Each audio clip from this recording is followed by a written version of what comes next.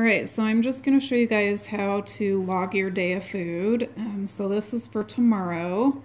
Then it gives you a chance to play around with the portions so that you make sure you're hitting your macros. So for breakfast, I'm having a protein shake and some almond butter in there. And I just did 1 tablespoon, so I have a half a serving. And some almond milk. And I'll do 1 cup, so I changed my serving to 1, and it's unsweetened. And for the snack, Premier. And once you guys start logging your food, it'll show up here in your list of frequently added foods, so it'll make logging a lot easier. And then lunch, I already have this pre-weighed out and set to go for when I'm at work tomorrow. So I always change the serving to 1 gram, and then I can just change easily how many grams I weighed out in that particular food. And then you'll notice, so half a cup, let's see if this one has, it doesn't have grams on that one, so we'll do a half a cup.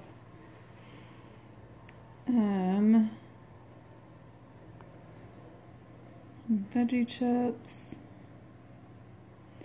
they're Costco, 38 chips is 1 serving, so you can change it to 1 chip and count out your chips. And some asparagus. And then the way I plan my meals is I try to do a protein, a carb, and a fat with every meal.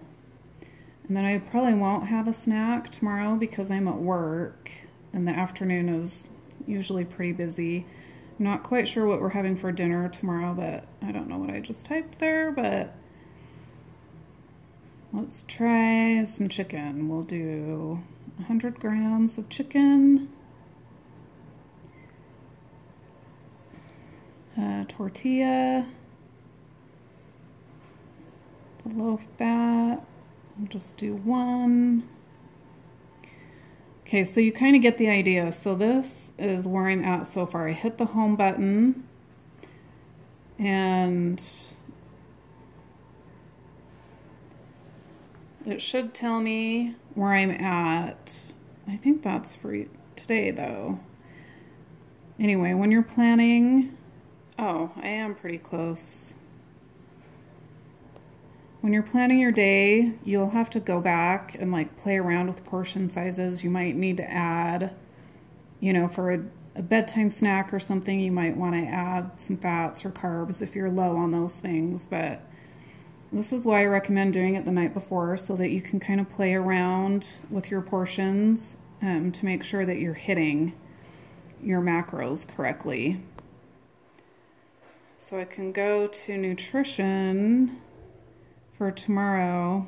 See, I'm 13 grams over on protein. I'm way, way under for carbs. So I'm going to have to find a way to add some carbs in tomorrow, and I'll just reduce my serving size for proteins. And then I need to add a few fats too. But it kind of gives you an idea of how to play around with that. And you'll get the hang of it after you do it for a week or so. And that's it for now.